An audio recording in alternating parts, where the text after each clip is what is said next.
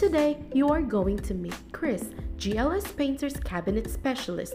He will show us the 4 easy ways to plasticing off kitchen door openings.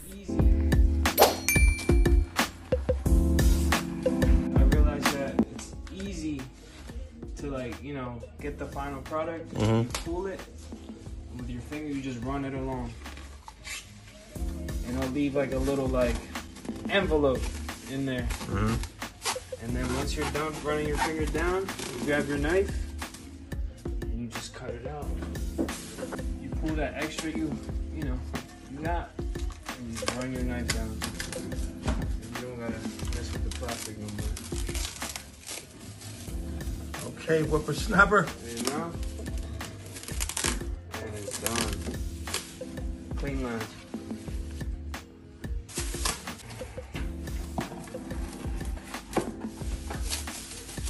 Nice and clean. Sir, same thing in the bottom. Pull it, run that finger. Knife in there.